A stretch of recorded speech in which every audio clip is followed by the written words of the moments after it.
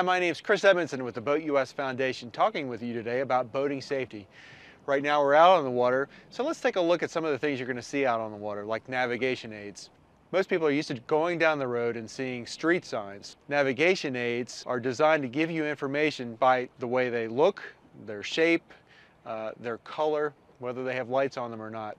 And knowing what all of these things mean will help you determine where you are on a map or on a chart and help you get back to where you need to be. First thing we want to talk about are lateral marks. They are red or green in color, and they are numbered. Red marks are triangular and have even numbers on them. Green marks are squared, have odd numbers on them, and are on the left side of the waterway as you're going upstream. Right now, we're tied up to a mooring ball. These are white balls with a blue horizontal stripe on them. They can also have a white light. These are the only buoys to which you may legally tie your boat. Regulatory marks give you specific information on what to do when you see them. And a regulatory mark with a circle around it shows that you are entering a controlled area, such as a speed or no wake zone. So how do you use these marks? These marks can help you just by themselves, but to get the most out of them, you need to use a nautical map, which is called a chart.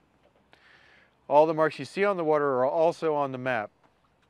When you see a buoy on the water, simply find it on the map or the chart to know exactly where you are. It's a great way for you to keep track of your progress, and in an emergency, knowing where you are can make the difference between an inconvenience and a tragedy. So now let's go out and hit the water and see what nav aids are out there that we can find. And while we're out there, we're also going to take a moment to talk about operating under the influence.